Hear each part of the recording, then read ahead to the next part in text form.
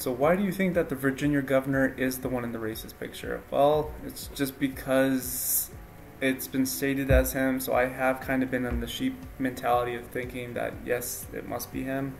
It's just whether or not he decides to say it was his past, it no longer pertains to him, or actually being shamed enough to being shamed out of office. So we'll see as to what happens with that. As far as Ralph Northam, the governor of Virginia, I don't know if that's his picture. He should resign. He's admitted to stuff in the past. He needs to clear that up, find out who's in the photo, and move from there. But for now, he should probably step back.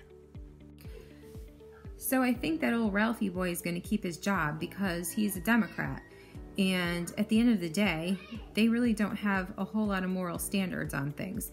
If it were a Republican, he'd be long gone by now. But give me a break. They're going to keep him. I'm not sure what to say as far as the governor of Virginia because I'm not exactly sure what the whole story is because I haven't really heard much of it. Let me see. It seems like they're spinning it to where they want it to look like he's racist, and I just don't believe that something so minute, being taken out of context, should ruin a man's career. Ralph Northam should resign because he has lied about him being depicted as one of the characters in the racist photo. It is just a picture and people are just using it against him. Regarding Virginia Governor Ralph Northam, he should resign based on the previous precedences as forced by his party, that what is good for one should be good for all. I believe he is the racist person in the picture.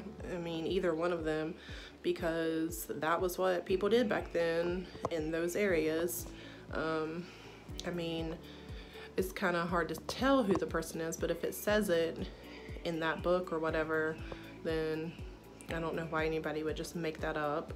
And the way he acts when he denies it really seems like he is lying.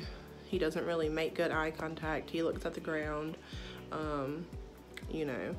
But I think he should just resign and move on and let someone younger and more modern have his position.